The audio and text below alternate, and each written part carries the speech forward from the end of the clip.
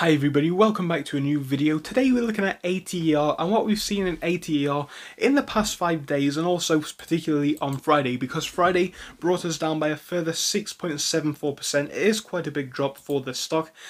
In the past 5 days now we are falling as well. It certainly is a red 5 days, and even in the past month now things are unfortunately looking red. The question is, what is going to come next with Ater, because now we're getting to a level where a lot of people are wondering what to do with this stock. And of course I am not an expert, I am not a financial advisor, but I do want to share a few of my personal opinions based on what we are seeing with the stock at the moment. If it does sound like a good video, make sure to give it a like, and of course subscribe, and do share it with your friends and family, whoever may be interested. But do remember, like I said, this is not financial advice, and I certainly think it is important to inform you guys of the extra risk when investing in any of these quote-unquote short squeeze stocks, as of course they do move up very quickly, they can move down very quickly, and overall they are very volatile. Make sure you are informed as to what you are buying or investing in, and do your research before making any moves. I know I speak about this all the time, but I think it is important to make sure every single person who watches this video is informed before we do begin. But yeah, now I want to jump in and look at Ater, what we've seen for the stock in the past 5 days, because now we are red in that 5-day period. Now obviously we're going to have a look on the simple charts at what we've been noticing throughout the week. So Monday going into Tuesday was actually not too bad at all. We saw a bit of a gain actually from Monday until Tuesday afternoon. Tuesday afternoon going forwards into Wednesday, this is when the sell-off did start to occur. So Wednesday into Thursday into Friday saw big drops. Friday into midday Friday saw a big drop as well. But from this point here, I would say at about 1:30 on Friday, things came up a little bit. You know, it wasn't really too significant, and this is clear on the 1-day chart. We hit lows down here, I would say around the 770 mark, so not too far away from where we actually finished. But yeah, then we started to see some consolidation with a small move up in that time. So really, what comes next for Ater? That is a question that we are asking. Up in after hours by 0.5%, so you know, we could definitely be onto good things going forwards into next week, but I think it is 50-50 at this point, as it is with a lot of stocks across this sector, and I have said that in my other 2 videos on both CEI and BBIG. Now out of those 2, I think BBIG is more likely to see an upwards momentum spike this week, but of course that is a separate issue for a separate video. If you do want to hear about that, I recommend that you do watch that video. But what I do want to focus on BBIG for is what we are seeing across this quote-unquote meme stock sector in the past week or so, but particularly in the past day. So this is, you know, the meme stocks which people invest in.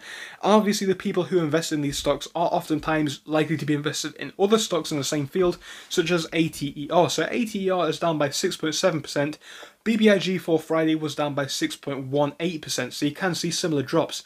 Coming over here to other stocks that we do look at, MRIN down by 1.9%. We are seeing ANY actually being up for Friday by 0.4%.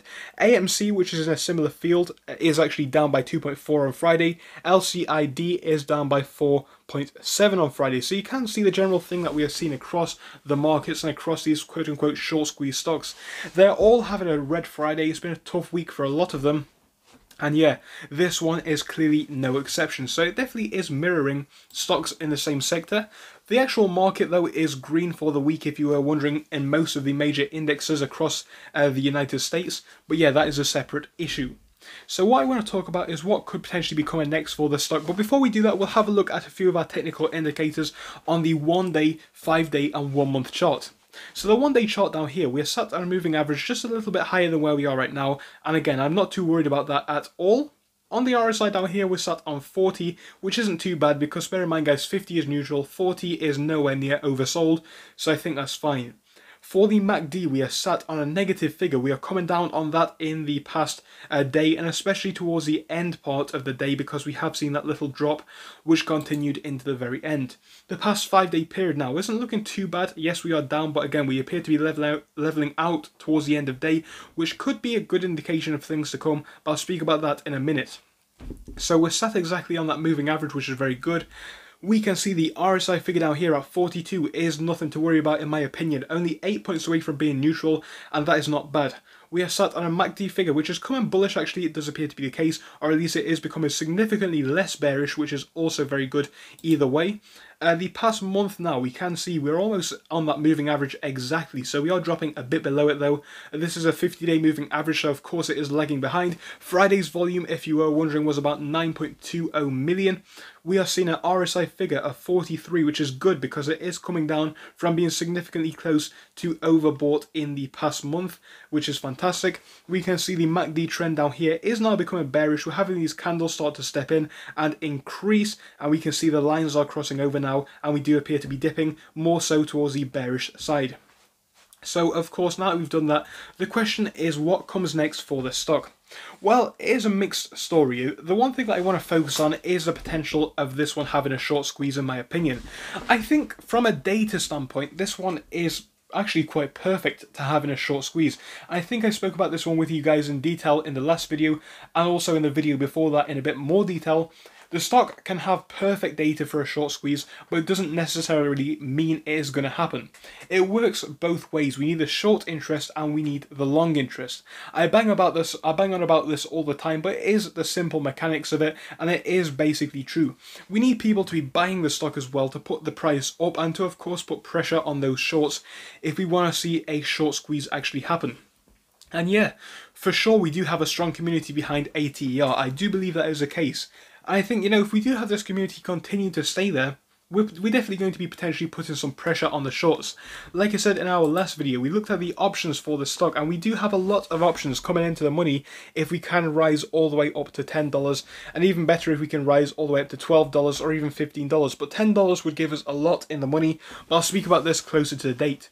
So if we can get the community to continue to rise, and you know, we can get people to continue to buying the stock, for sure, I think there is definitely a case to be made for this one seeing big rises. But obviously the unfortunate side is the other half, where if people lose interest in the stock, we could have the opposite thing happen.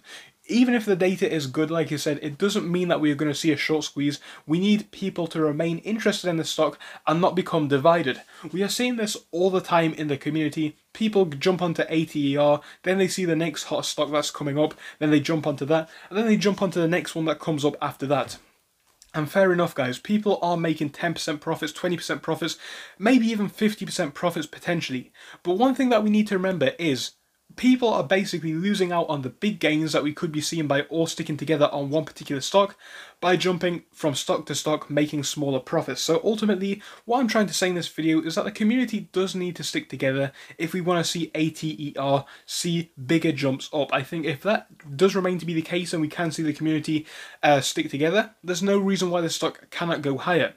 But obviously, if that isn't the case and we do see interest trickle out over time, I think that will reflect in the share price and we will continue to drop. And obviously, with the price dropping in the past week, people are definitely going to be seeing some red in their portfolios. And the question is, do people have it in them to hold out? Are people strong enough willed to hold out on the stock and continue to buy, or if not, continue to hold? I am not sure. I hope it is the case, but I do like to look at things from both sides. I'm not trying to be bearish, guys. You know I am trying to be bullish on Ater. I think it does have massive potential. But of course it does work both ways, and it's also very important to inform you guys as to both sides of the argument. So going forwards into this week for Ater, like I said, we have found some consolidation at this level towards the end of day 4 Friday. Basically, I want to see consolidation on Monday above 770. You know, that would be a really nice level for consolidation in my opinion.